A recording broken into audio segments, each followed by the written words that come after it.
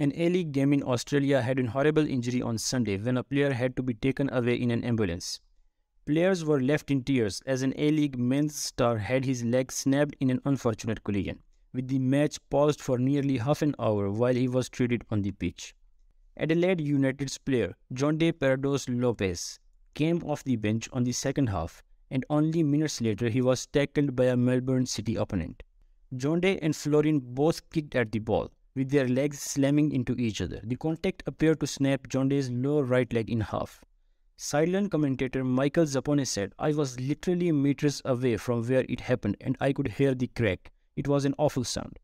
It took 35 minutes to resume the match again, which then ended in a 3-3 draw.